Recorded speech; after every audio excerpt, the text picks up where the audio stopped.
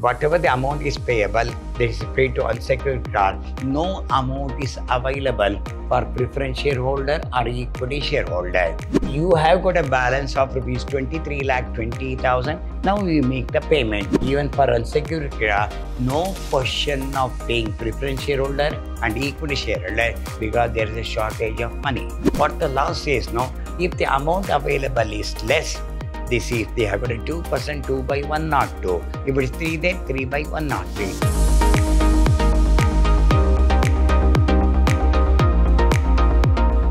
Hello, my dear students. I am Dr. B.S. Subramania, called by name Dr. B.S.S., Professor in Commerce and Management, Vidhyaashram First Grade College, a Temple of Excellence, MYSURU. I am going to hand Advanced Corporate Accounting 4th semester, Unit 4, Session 2, in favor of Liquidator Final Statement of Account. In the last session, I have explained what do you mean by liquidator. So, liquidator, the person is appointed by the court or the company as per the managing director. What is his duties are? When the company liquidate, closed down, first we find out what is the value of the asset and what is the value of the liability. Once you know the asset value, you will sell the asset one by one and amount will be realized along with the cash at bank which is already available in the balance sheet, and he'll make the payment according to the order. Say last two persons are, when you pay outsider, the last 2%. What are the format you have? First is the secured creditor, legal expenses, liquidator remuneration on percentage realized, percentage on the unsecured creditor, then liquidation expenses, debenture holder, debenture value plus interest, preferential creditor, unsecured creditor, preference shareholder, their dividend. If any amount left over, that goes to equity shareholder. This is the format. We move on to problem now. The following particularly relate to POSCO, which goes on the voluntary liquidation. They have got their own voluntary liquidation. You are required to prepare the liquidator final statement of account, allowing for its remuneration 2.5% on all asset realized, excluding call money received, and 2% on the amount paid to unsecured creditor, including preferential creditor. Share capital, 10,000 preference share of 100 each, 5,000 equity share of 10 each, 30,000 equity share of 10 each, 8 paid up. Still they have to pay the balance of 2 rupees. Then asset realized at the time of liquidation, the asset realized is 20 lakh, excluding the amount realized by sale of securities held by partly secured creditor. Preferential creditor is 50,000, unsecured creditor is 18 lakh. Then partly secured creditor, asset realized is 3,20,000, security given is 3,50,000, debenture having floating charges on all assets of the company 6 lakh, expense of liquidation 10,000, a call of rupees 2 per share which is partly paid up, equity share was duly received except in case of one shareholder owing 1,000 share. Then first we have to go with the format now. What is a cash at bank? You see that your cash at bank asset nil is there. What is your asset realized? By secured creditor, amount realized is 3,20,000. From the other asset, we realized 20 lakh. Total amount realized is 23,20,000. So you have got a balance of rupees 23,20,000. Now we make the payment. For first one, you paid to secured creditor 3,20,000. As per the problem, the secured creditor realizes 3,20,000. You are paying 3,50,000. You are paying 3,20,000. Legal charges nil. Liquidator remission 2.5% on 23,20,000. Then 2% on preferential creditor. Whatever the leftover on this, I will show you in the working note. 2% on unsecured creditor. Then you have to pay the liquidation expense of 10,000. Then you have to pay the debenture holder 6 lakh. Then you have to pay the preferential creditor 50,000. Then whatever the unsecured creditor, and last there is no amount available to preference. See that your working note here. 5 calculation of liquidation remuneration. 5% on asset realized. Your asset realized is 23,20,000. 2.5%. It works out 58,000. 2% amount paid to preferential creditor 50,000 and 2 by 100 is 1,000. 2% amount payable to unsecured creditor. Totally available is 23 lakh 78,000 here. You have got 23 lakh 20,000 plus amount realized 23 lakh 70,000. The expenditure made is 10 lakh 39,000. Still, how much you have to pay? 13 lakh on the 2%, 26,255. Here the word is no. 29 equity share of rupees 10 each. Come back here. 30,000 equity share of 10 each. 8 paid up. How much partly paid up is 2 rupees. Last word. A call of rupees 2 per share on partly paid equity share duly received, except in case of sharing 1,000 share. So you have to receive only on 29,000 share at rupees 2 each. The 1,000 shareholder not paid. So how much realize? 58,000. So 58 plus 23 lakh means 23 lakh 78,000. Here see the working note. 23 lakh 78,000. How much expenditure is made? 10 lakh. If we add all these expenditures, it will come 10 lakh 39,000. How much money left over for unsecured creditor? Here, 2% amount paid to unsecured creditor. 23 lakh 78,000 minus amount expenditure is 10 lakh 39,000. Balance is 39 on the 2%, 26,255. Here say amount is shown the receipt side and the payment of the actually secured creditor, whichever is less shown on the payment side. The unsatisfied portion is treated as unsecured creditor. Here, first we pay the debenture holder, we pay the preferential creditor, then whatever the amount is payable, that is paid to unsecured creditor. No amount is available for preference shareholder or equity shareholder. Whatever the amount available, 23 lakh 20,000 by call scenarios is collected. We have got collected about the 30,000 share, but 1,000 share is arrears. We are collecting on 29,000 share at what rupees? 2 rupees, 58,000. We pay the secure creditor, liquidator remission on 23 lakh 20,000, 2% on preferential 50,000, 2% as per the calculation, 26,255, liquidation expense 10,000, debenture holder 6 lakh, preferential 50,000, available balance is 13 lakh 12,745. Actually, you have to pay 18 lakh 30,000.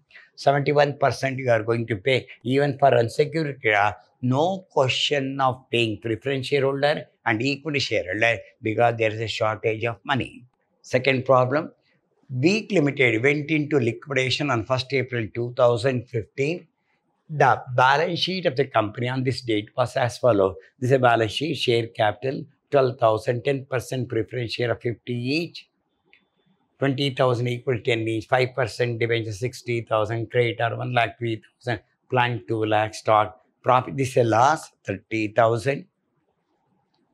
Then preference dividend was in arrears for 1 year and payable on liquidation. Plant and stock realized 2,75,000. Debtor realized 25,000. Debtor worth 24 bad.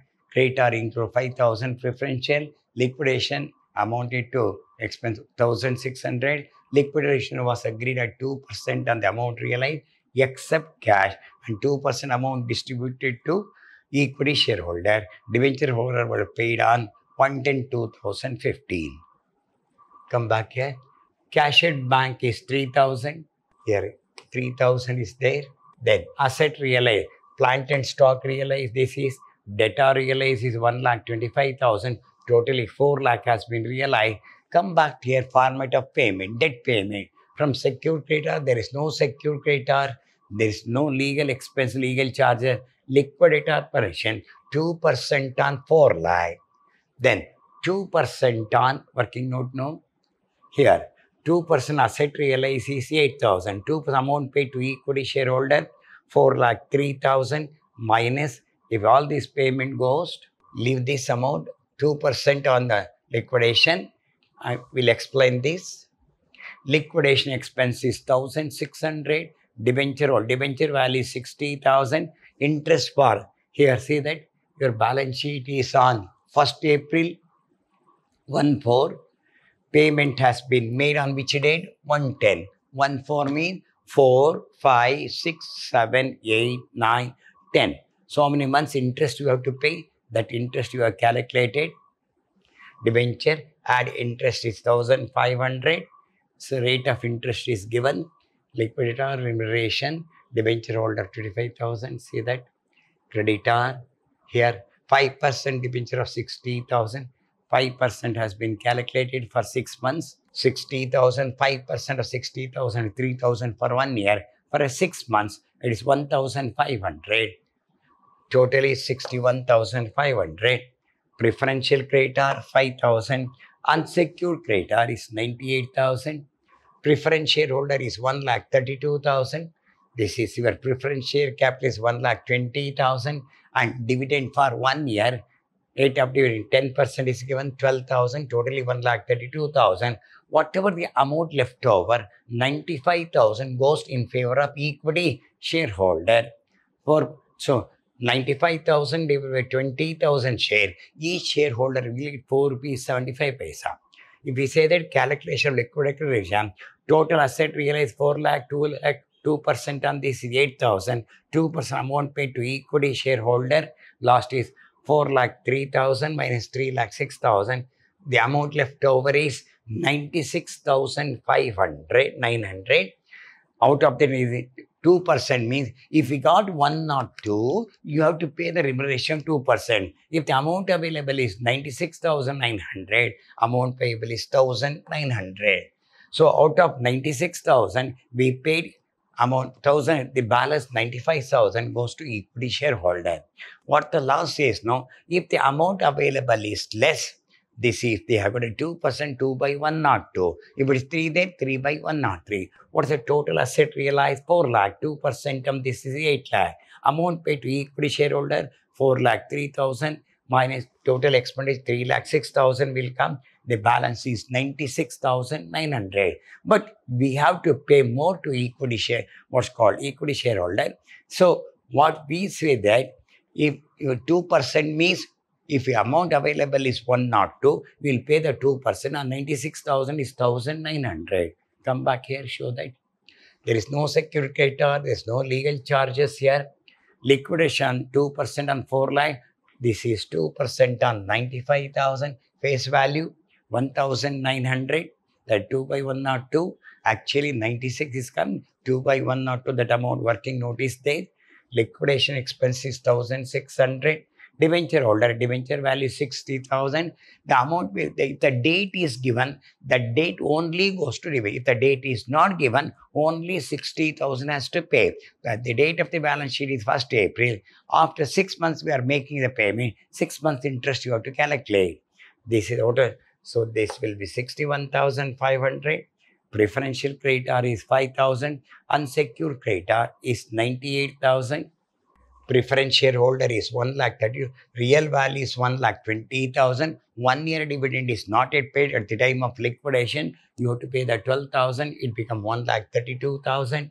Whatever the amount left over, that goes in favor of equity shareholder. The amount payable to equity is 95,000 divided by 20,000 share. Each shareholder get 4 rupees 75 paisa. Here see that you got 20,000 equity share, 10 each is there, but each shareholder will get 95,000 amount available that pays to the what's called equity shareholder. How many shares are there? 20,000. So 95,000 divided by 20,000. Each shareholder will get 4.75 rupees per share. Now this you have to understand. On the total asset, 2% on this, 2% amount paid to equity shareholder, they say. Equity shareholder is last person, 4,03,000. If we add all these expenditure, it will come 3,06,100. The balance is 96,900. Then 2 by 1, leaving this, we have to come back here. 96,900. Out of that 1,900 goes. Then we have to pay only 1,900 interest. Then what amount left over is 95,000. That will be paid to whom equity share. Actually is 96,100. 1,900 will go as a remuneration. The balance is how much available? 95,000. For how many shareholder? 20,000. So 95,000 divided 20. 4 rupees 75 paisa per share they will get. They will get the less money. First you have to pay the preference shareholder their dividend. If any amount is left over, that goes to equity. This point should be remembered. 2% amount paid to equity share, the last man. Out of 4,03,000, the total expenditure will come 3,06,100. So the balance amount is 96,900. How much percentage is given? 2%. If it is a 2 by 103, if it is a 3%, 3 by 103. 2 means 2 by 102, 1 means 1 by 101, 2 means 202. So this remuneration is payable to liquidator. Whatever the amount left over, that goes to equity shareholder. He will get how much money? 95,000 for how many share? 20,000 share. He will get how much money? 4 rupees 75 paisa per share. Hope you understand. So I solved the two problems. That what you have to learn the format here is what is the amount realized, what is the cashier bank, how much amount have been realized. Go with the format. What is the first one? Secured creditor. Then second one, legal expenses. Number 3, liquidator remission, percentage on asset realized, percentage on unsecured creditor, even preferential creditor also unsecured. Other than if the problem says, then only you have to say on the unsecured creditor. Then liquidation expenses, then debenture holder, debenture plus interest. If the date is mentioned out of balance sheet date 1, the payment date is 1, we have to calculate debenture value, debenture interest, then preferential creditor, then unsecured creditor, then preferential holder, their dividend, whatever the amount left over, that goes to equity shareholder. Once again, I will repeat, at the time of liquidation, first, whatever the cash at bank, first you have to write. Then whatever the assets sold realized, it will come on the asset side. Then come back to payment side. Whom to pay first? Secured creditor. Second one, legal expenses. Number 3, liquidation expenses, percentage on asset realized, percentage on unsecured creditor, even preferential creditor also unsecured, then liquidation expenses, then debenture holder, debenture value, their interest, then preferential creditor, then unsecured creditor, then the two holders are preferential holder, preferential capital, their dividend is any amount left over that goes to equity shareholder. If we learn this format, the problem will be very easy. Hope I solved two problems. If we go through the true problem, there's a basis for format. Hope you understand this problem. So I have solved the two problems. Definitely it will help you from the examination. Goodbye. Best of luck in the examination.